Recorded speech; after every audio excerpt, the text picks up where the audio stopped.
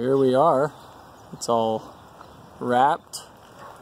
Don't know if you can see the roof, but we got the tin roof on. Got a nice cool storm that blew in. It came this way, east to west, which isn't normal. But yeah, so we had a couple setbacks today. We have a couple every day usually. So the issue we had was, I'll show you on the other side. So Garrett bought 3 new windows for this house. Everything else was salvaged. So a new window will have what's called a like a flashing seal. So that's how you screw it into the house. So this is part of the window. And then this tar paper stuff is called flashing. And what that does is it keeps water from getting into the house. So the problem we ran into today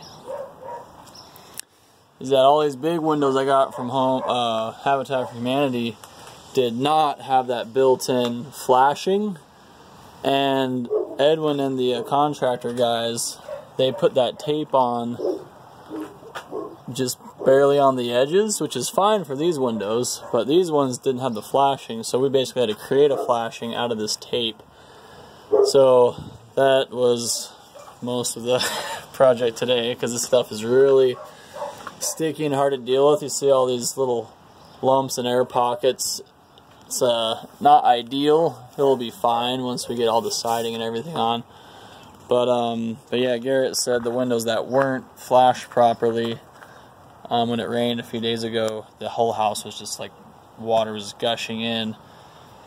And the other issue, so you'll see on this window how it has these drainage holes. This was one of the big guys we got.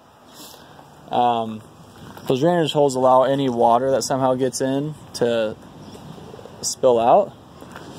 So these windows, these big sideways sliders, are actually not sideways sliders. They're supposed to be turned vertical. So you see how the drainage holes are on that edge. So we had to drill some drainage holes into these windows.